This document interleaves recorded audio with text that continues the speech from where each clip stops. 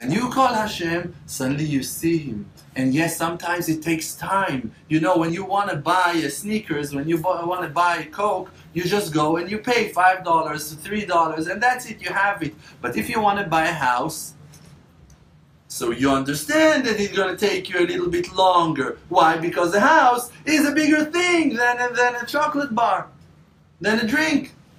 So you can understand that it's or a mortgage for 20 or 30 years, or that you're going to have to work for a few years until you're going to save enough money to buy a house. Great, you understand it. Why? Because it's so big.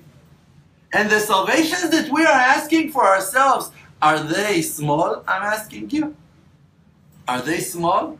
No, me, I'm not asking for much. What are you asking? Tell me, come on, what are you asking? No, me, I just want to learn for a couple of hours every day. I just want to pray in a minyan. I just want to go to mikveh. I just want to have enough money to pay for my children tuition, that they're all going to learn in Jewish school, going to marry Jewish wives, that I'm going to be able to support them and help them to buy a house in our area or in a better area, that my wife won't be on my neck, that I'll be able to supply to give her whatever she needs. Okay, great. I also want to be holy. I want to be pure. I want to be in Uman every year. I want to do very nice holidays. I want to invite some guests. I want to drive a new car. I'm not asking for much. Yeah, you forgot to say that you want it all to be in Israel, right? Yeah, not asking for much. Jerusalem. Yeah, I know.